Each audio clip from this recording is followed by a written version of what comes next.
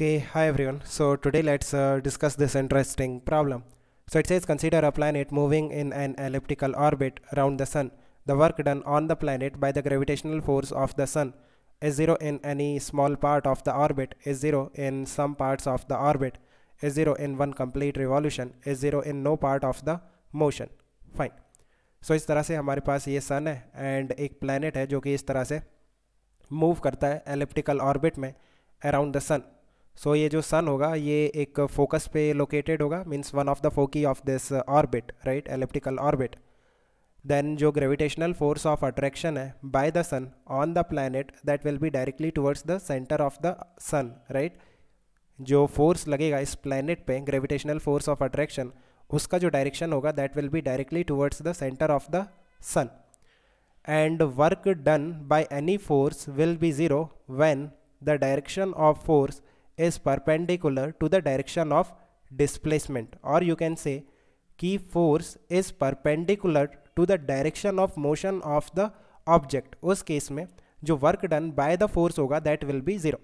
So you can see कि जो gravitational force of attraction है उसका direction directly towards the center of sun है, and जब ये जो planet होगा ये vertex पे होगा इस ellipse के, like इसे एपोजी एंड पेरीजी भी हम कहते हैं.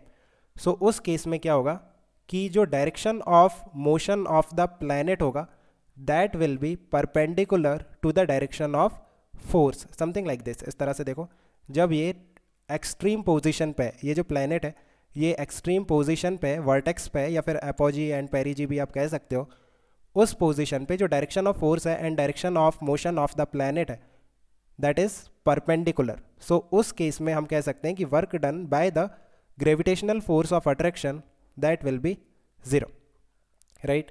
एंड वन कंप्लीट रिवॉल्यूशन में भी जो work done by the gravitational force of attraction होगा that will be zero, because this gravitational force of attraction is a conservative force and work done by any conservative force in a closed cycle that will be zero. Closed loop में work done by any conservative force will be zero.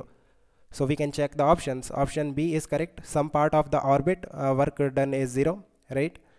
And in one complete revolution work done is again zero. No part is not correct. Is zero in any small part of the orbit.